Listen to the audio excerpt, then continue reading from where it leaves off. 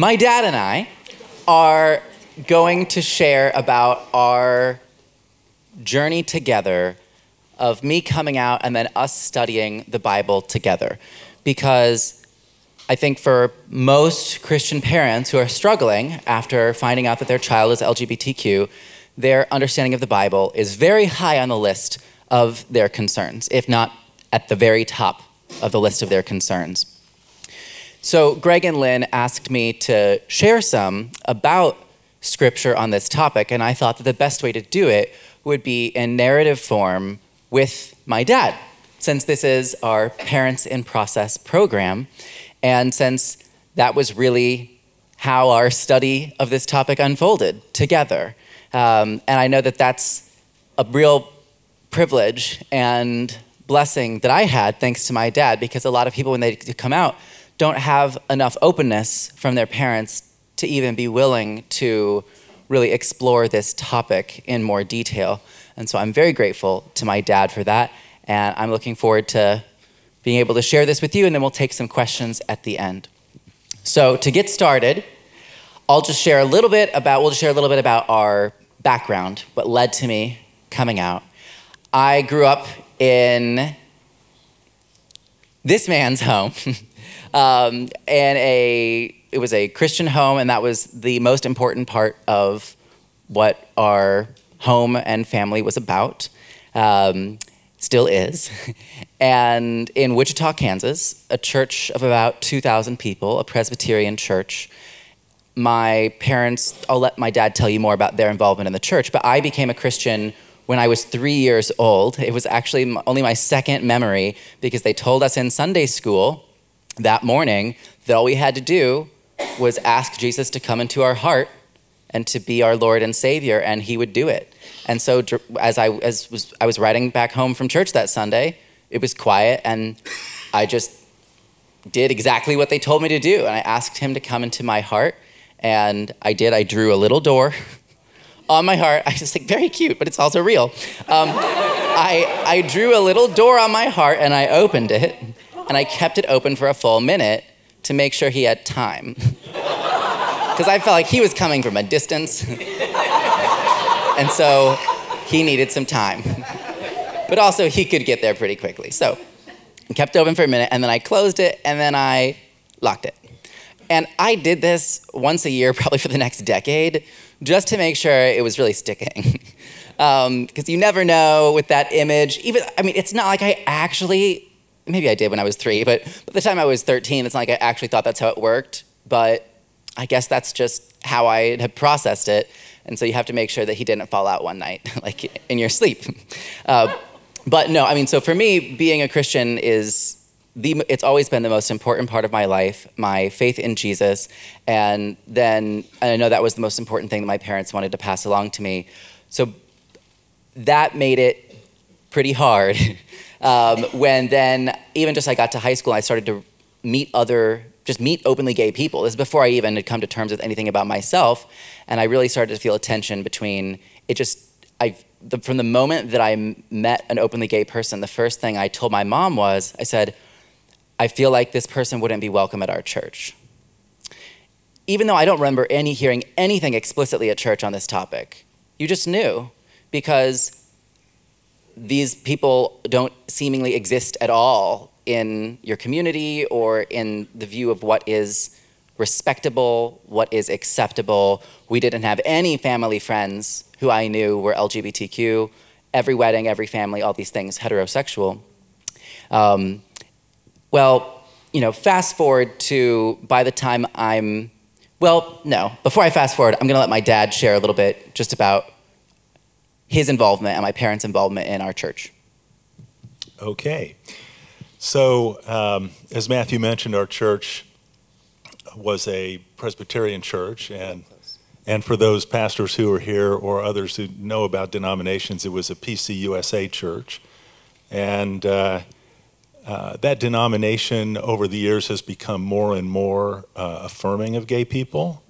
But our particular church was really struggling with its relations with the denomination, because our church was less and less affirming of gay people. And it led to our church leaving the denomination and joining a more conservative Presbyterian denomination. My wife and I had been part of this church for a long time, and even before our children were born. We're very active in the church and found so much that was good about it in theological training, in spiritual formation, resources for our children, and lots of friendships for us. So this was really a foundation for our life, was our church.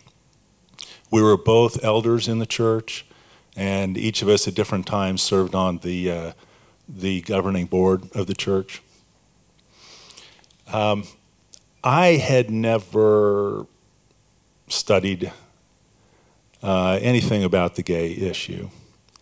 I wasn't gay. Nobody in my family was gay. I didn't know I had any friends who were gay. I didn't know I had any work associates who were gay. And so I didn't really take the time or invest the effort to study it. And on top of that, because I'm not gay, it's uncomfortable for me. And I didn't like to think about it. So I didn't. So, as Matthew alluded to, our faith, my wife's faith, our family's faith, the most important thing in our lives. A close second to that is our family. My wife and I had invested a lot of time and effort into creating a cohesive, supportive, loving family.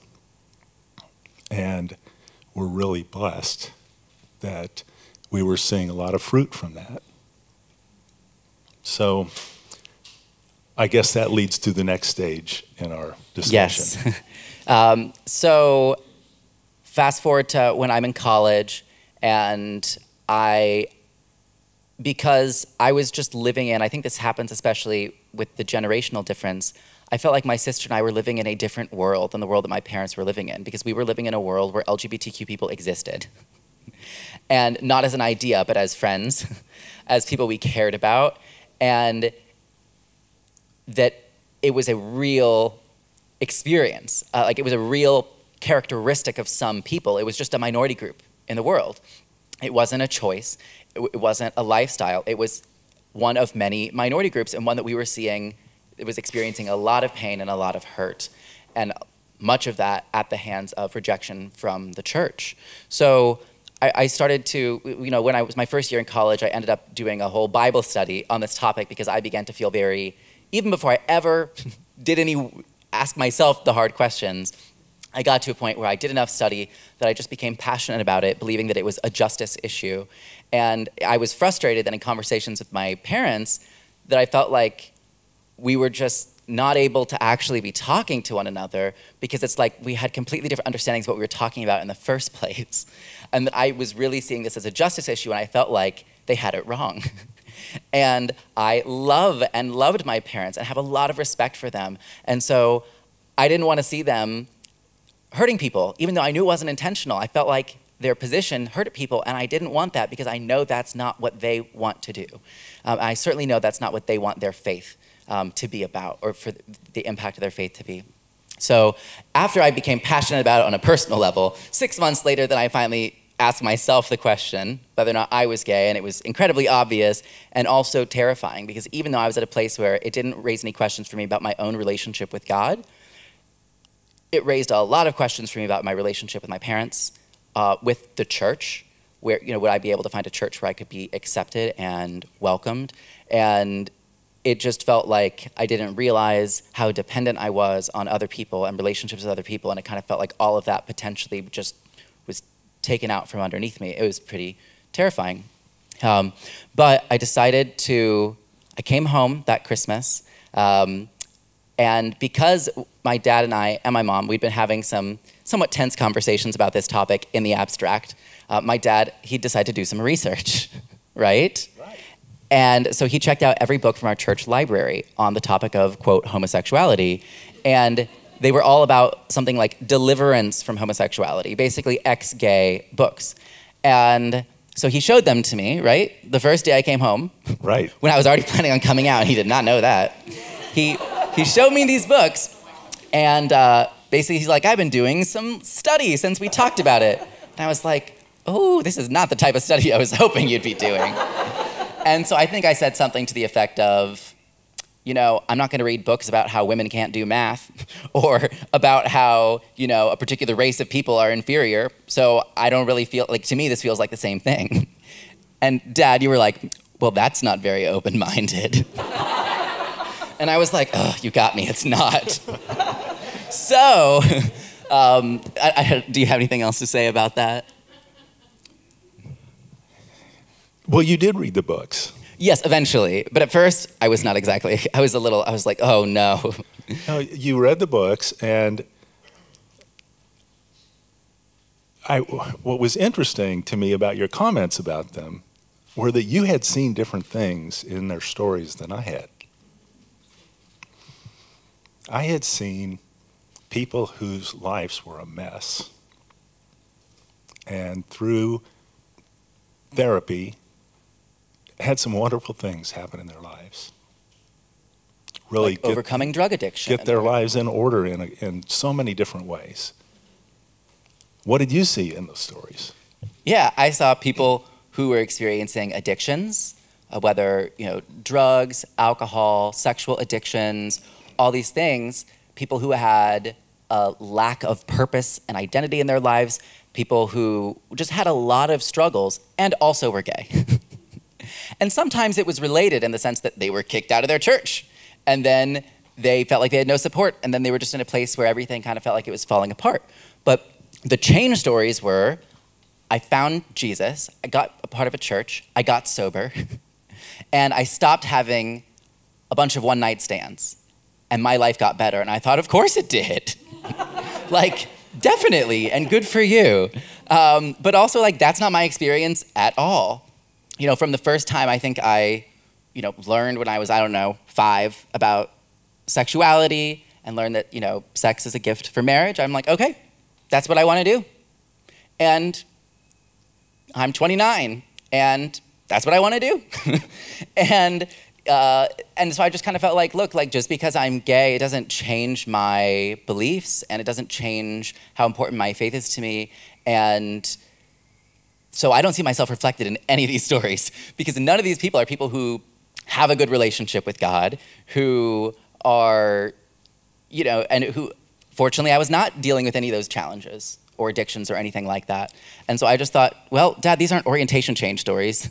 And to that point, you showed me that in almost every one of these stories, even after all this wonderful story of change, at the end was commonly some little comment like, I still experience same-sex attractions, but I have all these great things in my life, including opposite-sex marriage for several of them. And Matthew pointed out to me that, what does that mean, Dad? It means that they didn't change their orientation. And I had just completely missed that. Yeah. But before we actually had those conversations, I came out to him. And I remember when he shows me these books and I'm already planning on coming out, I'm just like, this isn't going to go well. So I came out to my mom first. I had already come out to my sister over Thanksgiving. And again, because she and I were just living in a different world, you know, she had also been on her own, you know, process and was at a, you know, she did not miss a beat in terms of being completely supportive and affirming. And she's actually here, and this is her first TRP conference, and I'm so excited to have her here. So welcome, Christine. And so, yes, and then I came out to my mom, who's also here. And a couple days later, came out to my dad, was not excited about it. But it went as well as it could have, I think, given where you were at and your understanding. And not in terms of not understanding that sexual orientation was not something that couldn't be changed. And so you told me that, I mean, I was shaking, you know, on your bed for like an hour. Also, this is like midnight on a Saturday night when we're going to church in the morning. I pick good times. And you told me that you loved me, and you thanked me for sharing it with you, because you said that you knew that it must be hard for me. What else do you remember from that? All right, so I was completely unprepared to hear this.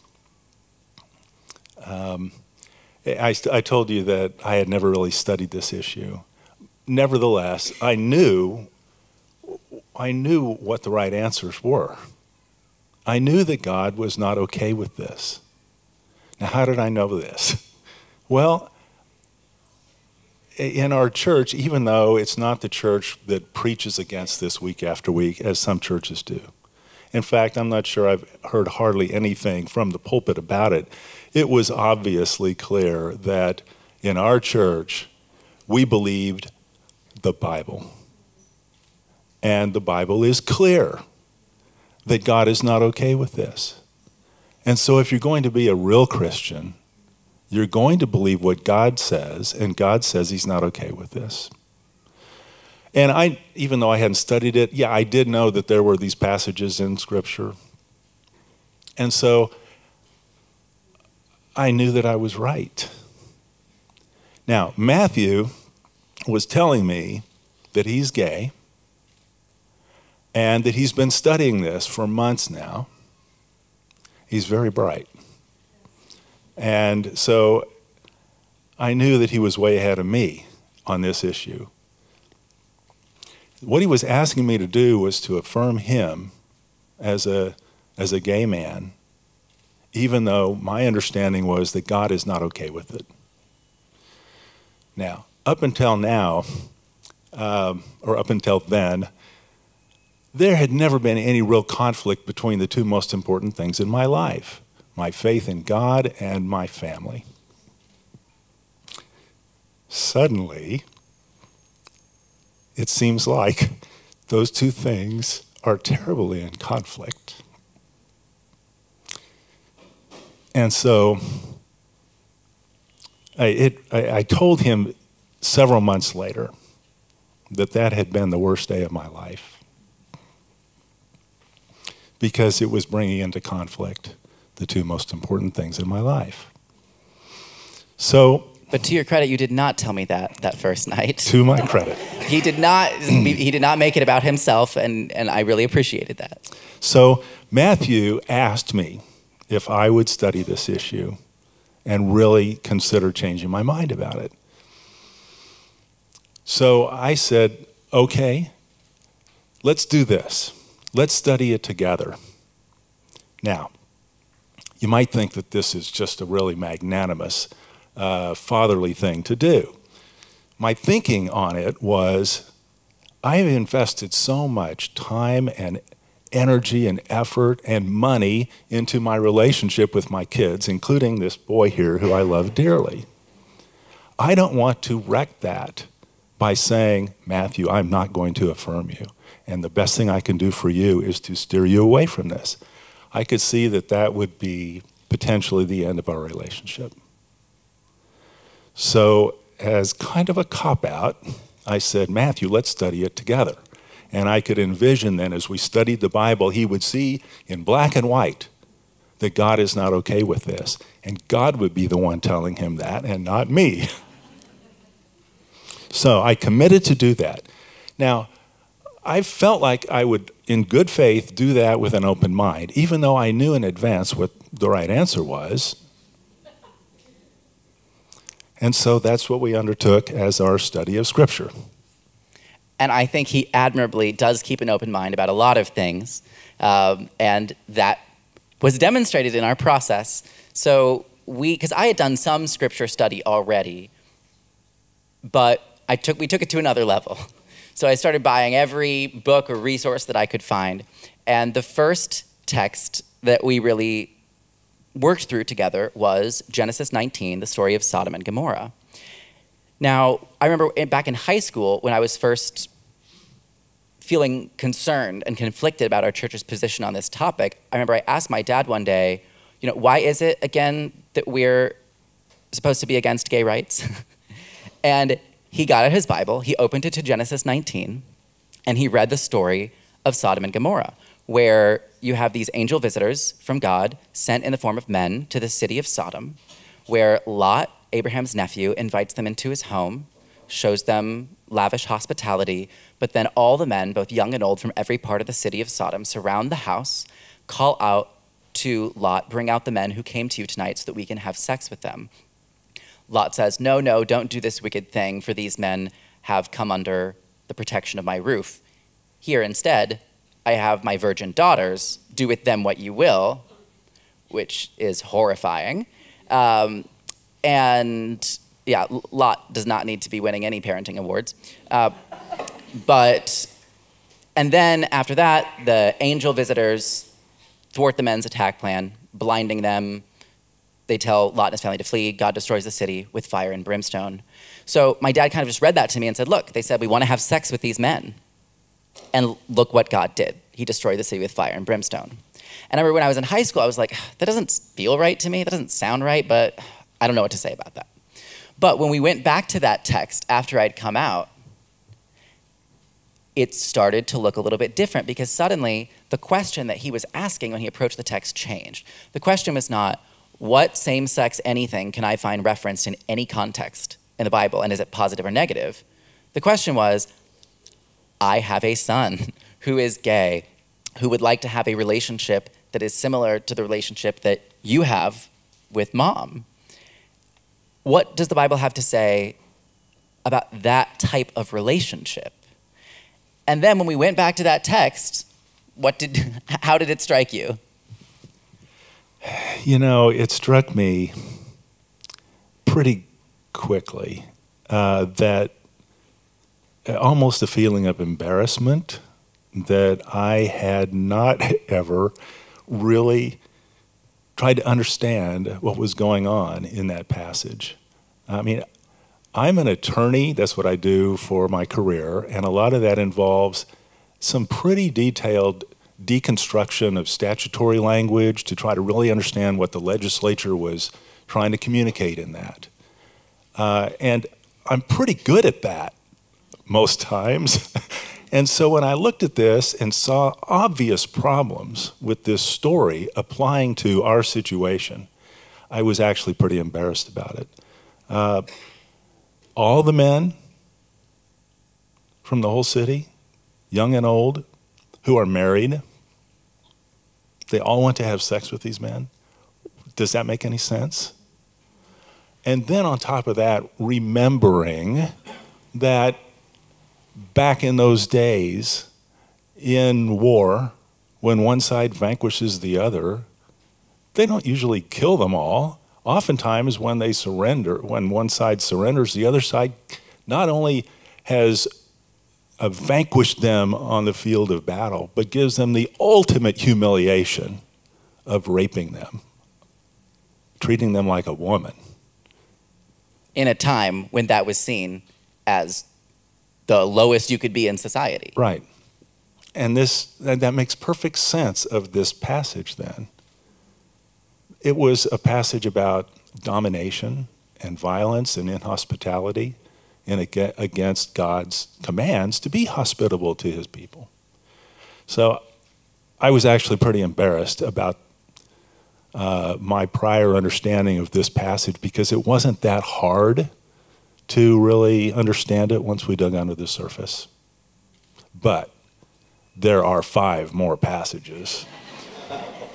And so that didn't change my mind about my ultimate conclusion, but it did cause me to say, okay, let's look at these others with a little bit more seriousness and depth. And I think it really then, it did, and you've told me before too, that it made you realize, if I was wrong about that one, is it possible that I was wrong about some of the other ones too? Right. And I think that's instructive, not just for individuals, but in realizing that from about the time of Augustine in the 5th century, all the way through the middle of the 20th century, that was the consistent interpretation of the church, of the Sodom and Gomorrah story, was that it was about same-sex relations. And it's interesting because a lot of non-affirming Christians today will acknowledge that, okay, That's not what Sodom and Gomorrah is about, but these other texts. But I think we have to take it seriously that for 1,500 years, now we all act like, oh yeah, we know that that's not what that's about. That's new. Understanding that that's not what Sodom and Gomorrah is about is new. And if the church collectively was wrong about that passage for 1,500 years, is it possible that we need to apply some more nuance to some of these other passages as well? So, after that, we moved right along. We chugged right along to Leviticus. And let me interject something here that I meant to say earlier. Because my faith in God is the most important thing in my life, and Matthew's asking me to change my understanding of part of that, I am just not going to do that just in order to protect my relationship with him, even though I value it so much, because I understand that my primary relationship is to God.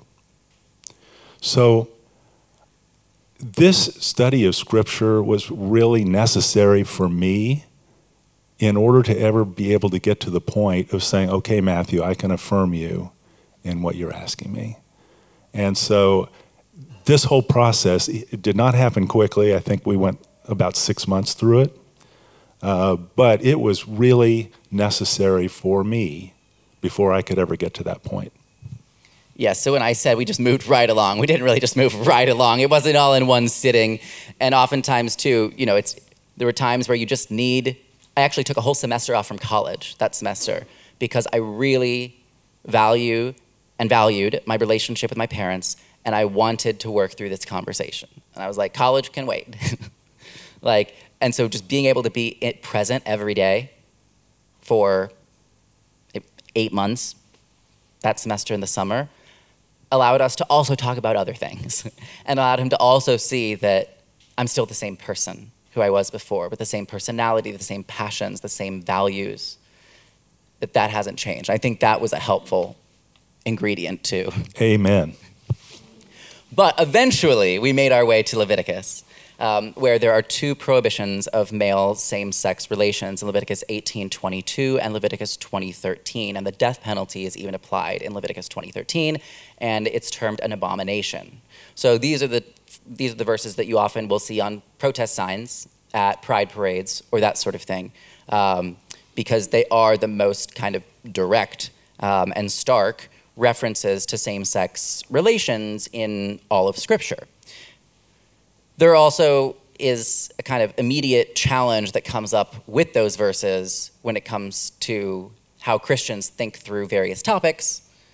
Do you want to talk about how you were thinking about that, Dad?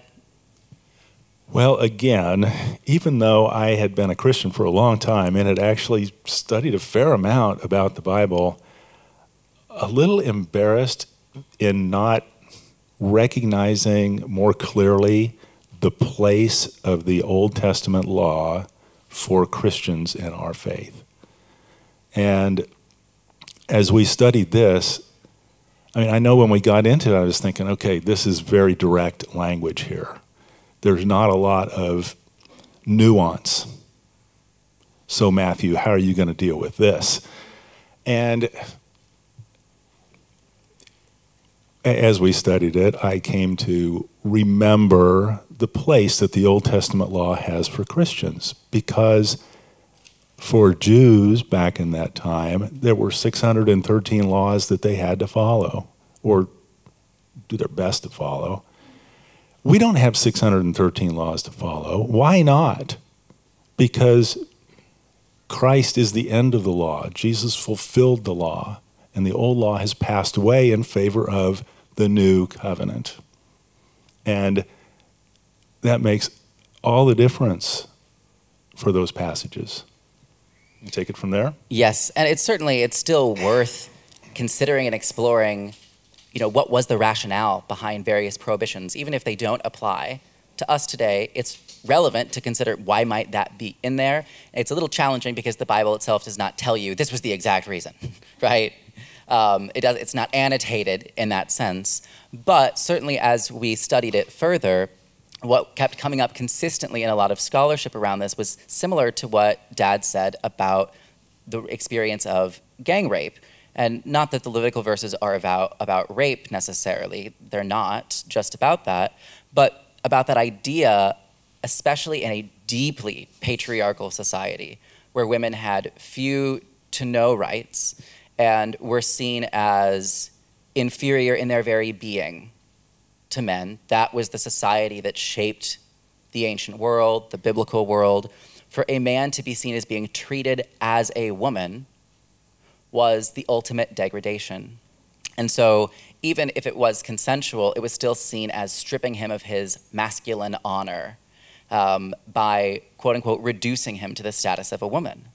And it's important to ask as Christians, is that a value system that we believe is actually part of the full witness of Scripture? Or is patriarchy a part of the backdrop to to God's people and the setting of Scripture, but a backdrop that ultimately God, the Bible, and Jesus are pointing us away from? And there are a lot of, and certainly even Christians today who hold more conservative views on gender, do not say that they believe that women are inferior in value to men. Their mantra is that equal value, different roles. And I mean, I don't ascribe to complementarian theology that relegates women to a subordinate social status, but even those who do don't actually hold the same underlying viewpoint that shaped the ancient world. And that's important to consider because it's not just saying, oh, well, these were there, but fortunately they don't apply. It's like, but also the rationale for them is something that as Christians, we see Jesus pointing us away from, pointing us toward the equal treatment, the equal dignity, and the equal rights of women. And so that's just an important thing, I think, to add to the mix. Right, and as we saw, there were a number of other of these laws that Christians today don't follow at all, and we have no qualms about that. Some of the dietary laws, for example, and a number of others. And even though many of those are also considered abominations. And now that word is so negative. So Matthew, maybe you ought to speak for just a minute about what the understanding of that word is. Well, I mean, it certainly is negative. And don't get me wrong, anything that was a part of those 613 laws, anything that was condemned was certainly treated very seriously. All of the prohibitions, even working on the Sabbath, received the death penalty in Exodus 35, verse 2. So certainly the word abomination, it's not that that was not a strongly negative term, it's that it was applied to a much broader range of things than you can't just make a one-to-one ethical kind of translation to say, well, not everything in the Old Testament applies to Christians, but if it was called an abomination, then that applies. Because even in other sexual prohibitions, having sex during a woman's menstrual period was also prohibited, was called an abomination, and the punishment was permanent exile. That isn't something that is considered, you never hear people preaching about this. This is not considered an ethical transgression. And so people tend to look at that, they're like, well, that was more of a purity issue, right, within certain purity codes. But it just goes to show that even though the language is certain, and even in Ezekiel, actually charging interest on loans, not just excessive interest, but charging any interest on loans, was called an abomination. The penalty was death, and the language is identical to the language in Leviticus 20:13 for the punishment, saying that their blood will be on their own heads. So we just have to make sure we're being consistent. And just because something was treated as starkly negative for reasons that I think have more to do with the historical particularity of the patriarchal backdrop of Scripture, that does not answer the question for how Christians should be engaging or thinking about that topic today. So shall we then move forward to the New Testament? Do you want to say anything, or do you want me to start about the New Testament? Go for it. Okay. So I think and probably as all of you know, the longest passage in Scripture that refers to same-sex relations is 2 verses long. Not that long, really. And it's in the book of Romans chapter 1, verses 26 to 27. Paul, in Romans 1, is talking about how all people in Romans 1 to 3, is talking about how all people are fallen, all people are in need of reconciliation to God, in need of the salvation that Jesus offers. In Romans 2, he talks to his fellow Jews about how even one violation of the law renders them in need of reconciliation with God.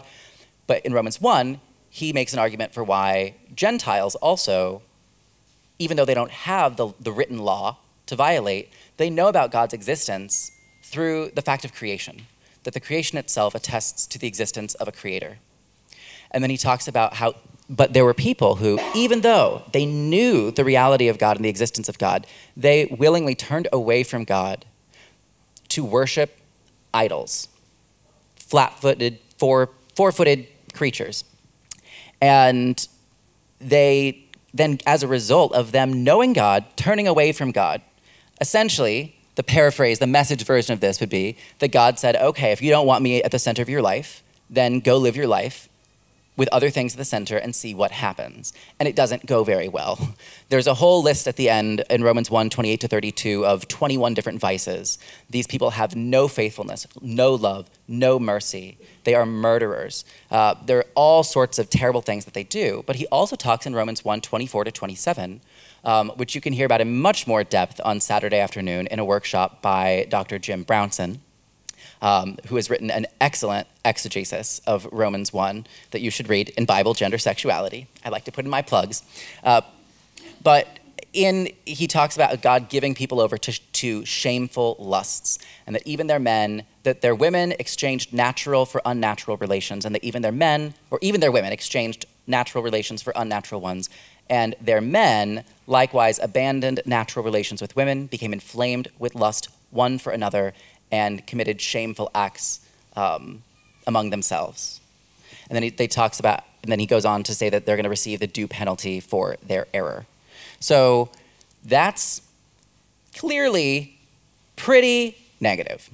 But when we were sitting down and talking about it one day over our breakfast table, I remember pointing out to my dad, I said, okay, yes, clearly this is very negative. And also, it's talking about people inflamed, consumed with their lusts and their passions. And it says explicitly that these people have no love and no faithfulness. And so I was just like, Dad, this doesn't sound like the type of relationship that I want to have. This sounds like a fleeting, self-seeking, excessive lustfulness. And I agree that's not something that, as Christians, we should be doing. But that isn't the sort of relationship that I want to have. I don't want to have fleeting encounters. I want to have a relationship based on commitment, love, faithfulness, the very same things as you. I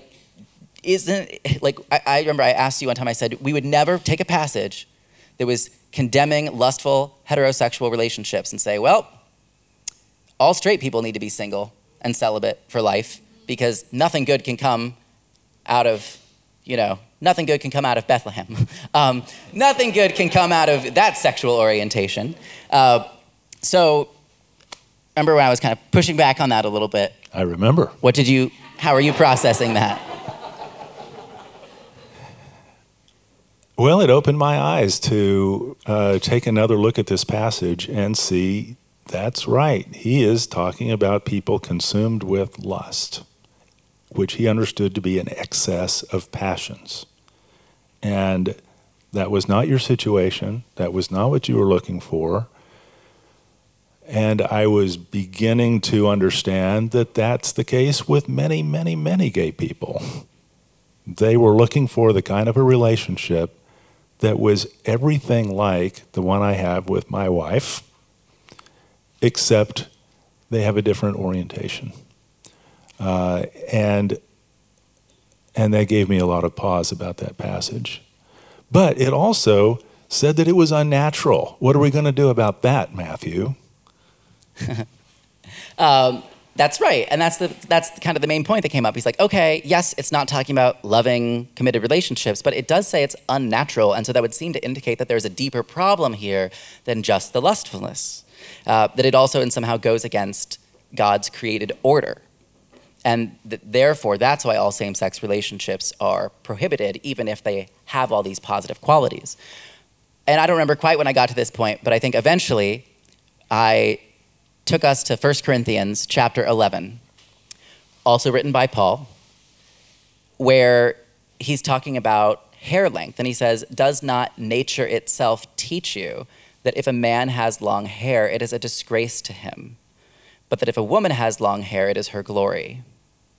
And what's really interesting about this, the word for nature there is phusis in Greek. That is the same word that Paul uses in Romans 1 to say unnatural, para phusin. Same word. And then in Romans 1, Paul also says God gave them over to shameful lusts, and the word for shameful is atomia in Greek. That's the same word he uses in 1 Corinthians 11 when he says it is a disgrace. Atomia. And so I just thought, you know what, Dad, do you agree with that? Do you think that it's disgraceful for a man to have long hair? Like, not just not preferable, but disgraceful. You know, I have longer hair than a lot of men do, and it was longer earlier in my life. But you were a hippie. No, that just seems so obvious to be a cultural thing. Men's hair length is a cultural thing from different times and different cultures. And so if Paul was talking about something cultural like that, using the same language as he was using in Romans 1 for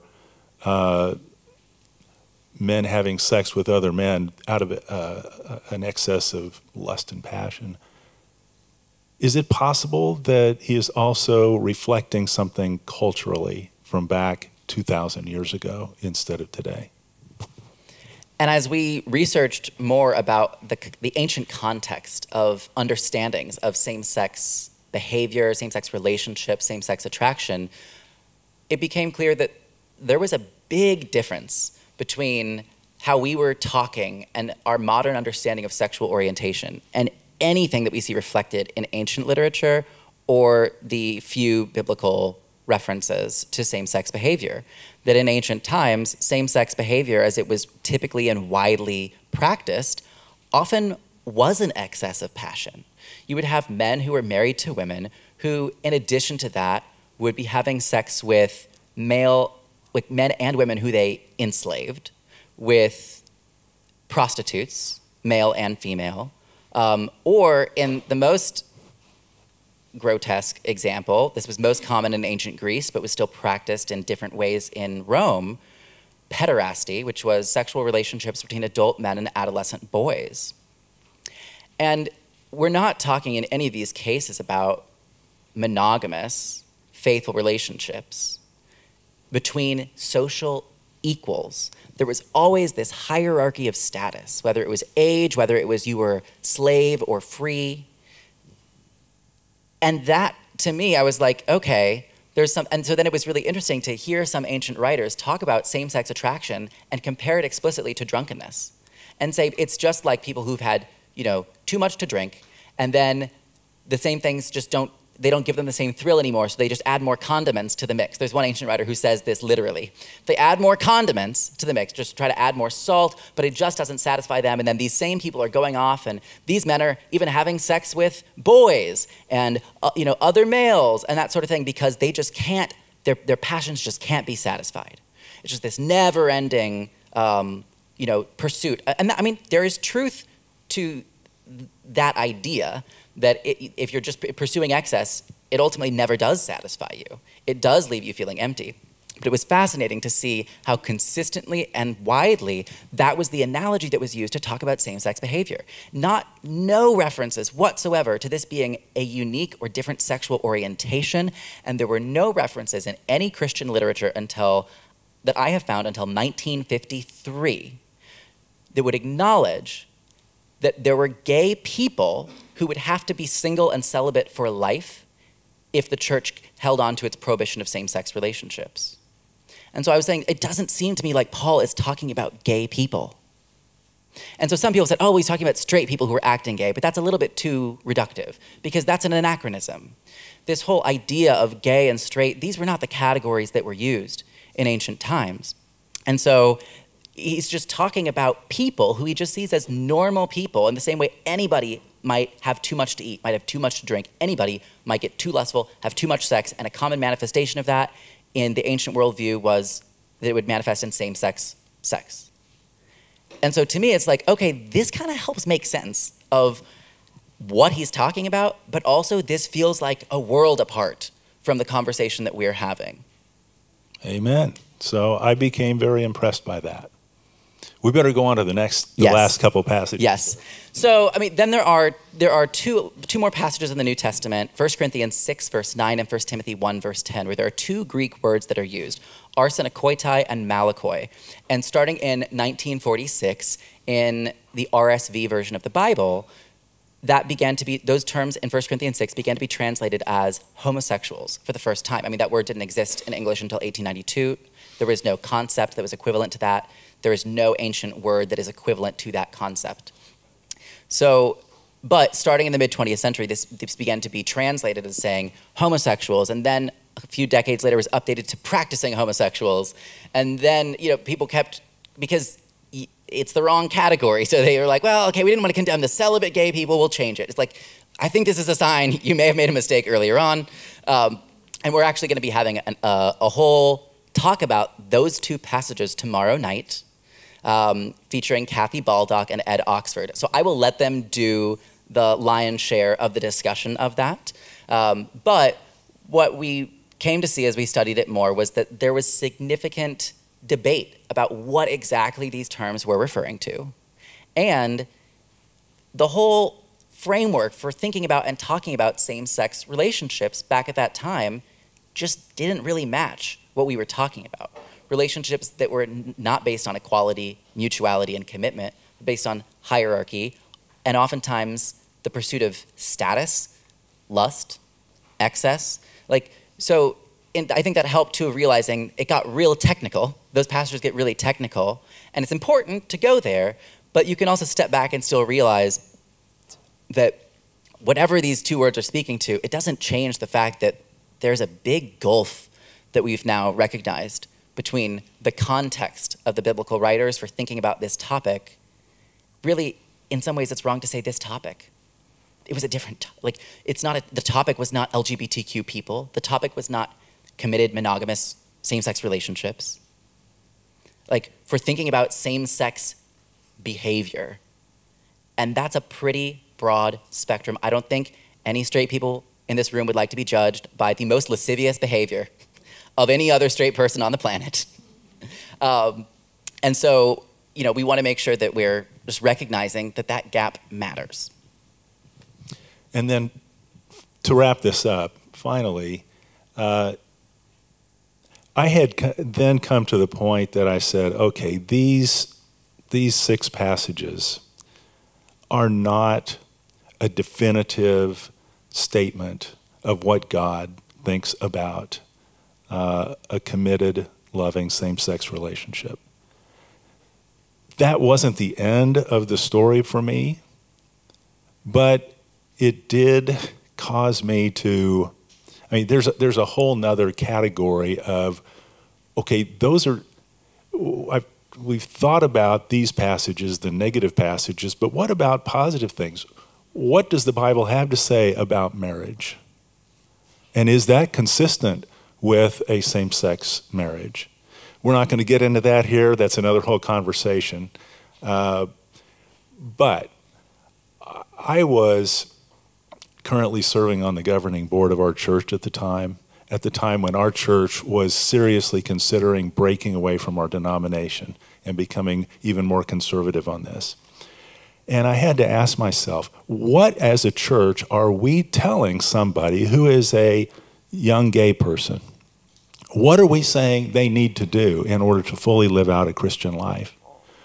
Is it really right to say, well, you can be gay, but you can't live that out in your life. You can't engage in same-sex behavior. And therefore, you just cannot have the kind of intimate, committed relationship like my wife and I have, which is so foundational for my life and for the lives of so many people in our church.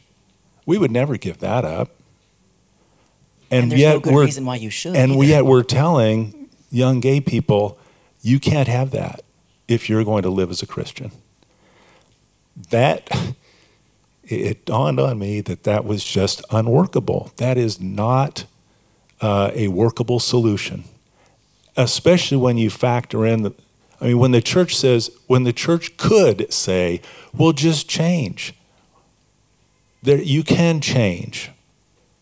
Well, once we realize you cannot change, and the change organizations out there finally give up and say, yeah, we've been wrong all this time. None of our people have changed. Then as a church, you're not offering these people something to change too. You're just saying you cannot have this kind of a relationship for the rest of your life. And that's what I found to be unworkable, an unworkable message for the church to give people. And we ended up leaving our church as the church left the denomination and became more conservative on that. Is that how you want to end it up, or do you want to end it with something a little more positive? Yeah. I think what I would close with was just, it was when you were just sharing earlier about, at the very beginning, when you were kind of at that fork in the road of realizing that if you were to tell me this is just how it is, I do not affirm you, that was even hard to think about, because it would have fundamentally changed our relationship. And you would have still been my dad, and I still would have loved you, but it would have been incredibly alienating. And it would have been deeply, deeply disappointing. And I don't know, it's hard to think about what that would have been like and how different the trajectory of my life over the last 10 years would have been. I don't think I could have started this organization. I don't think the Reformation Project would exist.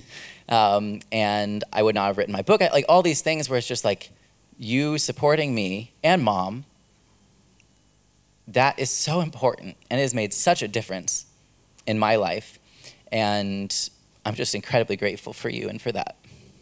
And I'll end it up by saying, as important as my family is to me, God is more important. And I didn't reach this position because I decided to put my family over my faith. I reached this position because I realized that my faith was imperfect and it needed to be better. Amen?